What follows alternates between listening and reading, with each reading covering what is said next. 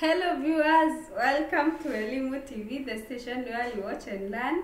Today I will be taking you through English lesson Form 3, lesson 30, and our topic will be grammar. Subtopic will be compound sentences. I'm your tutor, Madam Elsie. So by the end of the lesson, you should be able to define and construct compound sentences.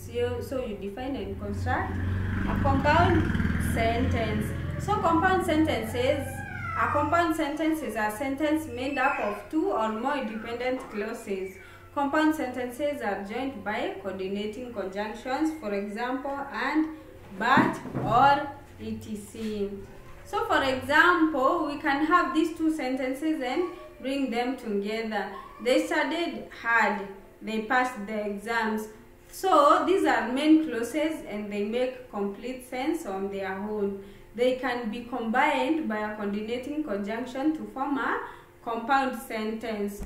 So you can say they studied hard and passed the exams. They studied hard and passed the exams. So you can see we have used the word and, the conjunction and, to form a compound sentence. Note, there is no need to repeat the subject, they, as these would sound monotonous. Complex sentences. A complex sentence is one that consists of a main clause and one or more subordinate clauses. For example, my father saw the man. So my father saw the man is the main clause. Who hit the young boy is the subordinate clause.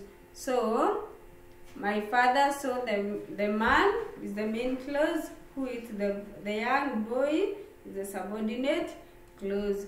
And that is the end of our lesson, and I will require you to do the following assignment. You combine the following sentences to form a compound sentence. Number one, I was tired, I went to sleep. So you combine those sentences. Number two, it was raining morning, we didn't go to work. Then number three, the car had an accident, nobody was injured. So you combine the sentences.